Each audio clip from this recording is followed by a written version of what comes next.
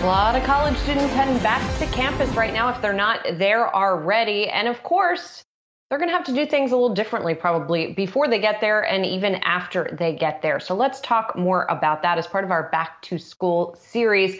Chris Marsicano is with us now. He's an assistant professor of educational studies at Davidson College in North Carolina. And our Arti Swaminathan, who covers education, is also with us. So Chris, there's this whole debate, of course, going on in corporate America about vaccine mandates, about whether to remask in the cases of people who have not masked up. How is higher education approaching this whole debate? Well, first, thank you so much for having me on again to Yahoo Finance. I'll start by saying about 25% of colleges, universities, and community colleges are going to require the vaccine starting this semester. We've got a small number of institutions like Davidson College, the University of Northern Colorado, the University of Richmond, and Stony Brook, which are not requiring it yet, but plan to after full FDA approval. And then about 53% of institutions are strongly encouraging or incentivizing students to get the vaccine. Chris, I'm curious because you've tracked all these changes over higher education, whether they're pivoting to remote last year at the heights of the coronavirus. Now we're seeing a couple of schools now doing the same with I think it was the University of Texas in San Antonio that announced yesterday that they're going to transition to remote for, I think it's about 3 weeks. So are we going to see this transition happen more as the Delta variant and the cases kind of increase? RJ, it's possible. UTSA is the first major institution that we've seen announce that transition to online, at least for a period before starting classes fully in person is their intention.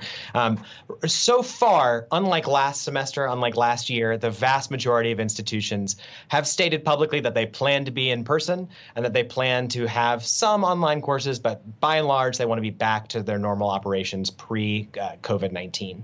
That doesn't mean that institutions won't require masks indoors, certainly masks in classrooms, at least those institutions that are allowed to by state law and by state mandate. But we are going to continue tracking this. This time last year, it was pretty clear that there were going to be multiple modes of instruction. As of right now, though, we're seeing mostly classes in person with some courses online for most institutions. And Chris, when it comes to some of the vaccination mandates, whether it's now or they're planning to do it when the FDA gives full approval, has there been any pushback on the part of either students or professors at these universities?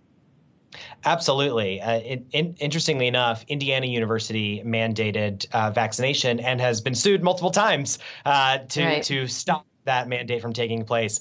Yet Indiana continues to win that suit. It seems pretty clear at this point that institutions do have the power to go ahead and require that vaccine. Many of them are waiting for FDA approval just to be sure, but we expect that to happen for most institutions. Now, I will say, however, there are some pretty great incentives out there for institutions that are not requiring the vaccine. Oklahoma Christian University is giving away tuition benefits and also an Xbox, 2 different Xboxes, and perhaps my favorite set of incentives, East Central College in Missouri is giving away passes to Six Flags, Cardinals tickets, Blues tickets just to get students vaccinated. So even if institutions are not mandating vaccines, some are taking that carrot approach as opposed to the stick approach. Chris, just following up on that. So have you seen any more punishments or, that kind of thing for students who refuse to get a vaccine? I mean, I saw that there was a school in West Virginia that's going to fine students $750. Is this going to become more common? Have you seen many cases of that? We're beginning to see institutions really pull out that stick since the carrot hasn't necessarily worked all the way. West Virginia Wesleyan University is going to charge students $750 if they do not get the vaccine. But there are institutions that have, like for instance, Duke University has made it so that students cannot register for classes or live on campus without proof of vaccination. So the sticks are coming. We're beginning to see more and more cases where institutions are providing financial penalties in addition to incentives for those students to get vaccinated. Chris, just want to follow up on, do you think that institutions have enough to do weekly testing? I saw that Stanford now, on top of vaccine mandates, they're going to do a weekly testing. That's something that I think a lot of schools and big endowments can do. But do you think that other schools have resources to do this? Yeah, this is a great question. Stanford making big news yesterday, being the first of many institutions, what we expect to be many institutions, to go back to that weekly testing component of all students, regardless of vaccination status. What we saw a lot last year was that the institutions that had the highest quality testing approaches, those that had weekly PCR testing of every single student on campus, they sort of planned for the fall to only do that for unvaccinated students, I should say. Institutions are beginning to question that approach. I will mention it is extraordinarily expensive. I think I've said on this program earlier, or on Yahoo Finance earlier in the year, that for an institution of 20,000 students, PCR testing for every student every week of a semester would mean $30 million in investment in just testing every single semester. And so that's a big expense that most institutions can't necessarily afford. Stanford, on the other hand, has a massive endowment. It should not be a surprise that it has decided to invest in this testing.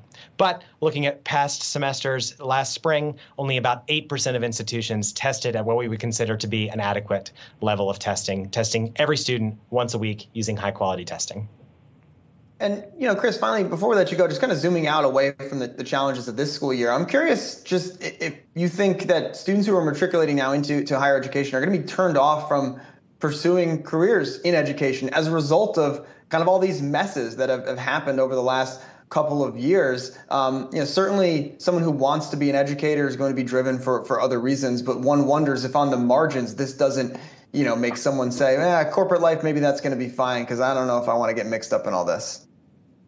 That's a great question, Miles. I will say that corporations, more than institutions, higher ed institutions now have jumped out in front of mask mandates and have started announcing their vaccine mandates as well. So I'm not exactly sure that the policies for the workplace will be all that different. But with respect to enrollment concerns and future faculty concerns, I'm actually more concerned about the K-12 level. We've seen a lot of teachers turnover in the past 2 years, and students not necessarily deciding to go into K-12 education. So we're hopeful that once we get students back into the campus, once we get them back, especially onto campuses like your alma mater, UConn, that's going to be requiring vaccinations, or Julie's alma mater, Randolph-Macon, that's going to be requiring vaccinations. We want to make sure that when those students come back, when they're vaccinated and safe, that they have an excellent experience, at least the experience that they hoped for watching movies all growing up about what college looks like.